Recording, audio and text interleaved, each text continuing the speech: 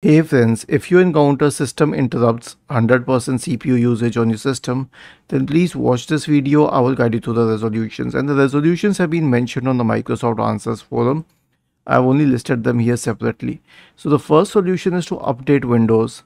Right click on the start button, select settings from the menu, go to the Windows Update tab, select advanced options, click on optional updates. If any update is available, then install it. Return to Windows Update and click on check for updates. The next solution is a disk cleanup. Search for disk cleanup in the Windows search bar and open disk cleanup and then click on OK, and then check all of these boxes here. Click on OK once again and select delete files. The last solution is a clean boot. Search for system configuration in the Windows search bar and open the system configuration menu. Go to the services tab.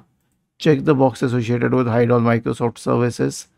If any of the services checked, click on disable all, apply, and then on OK.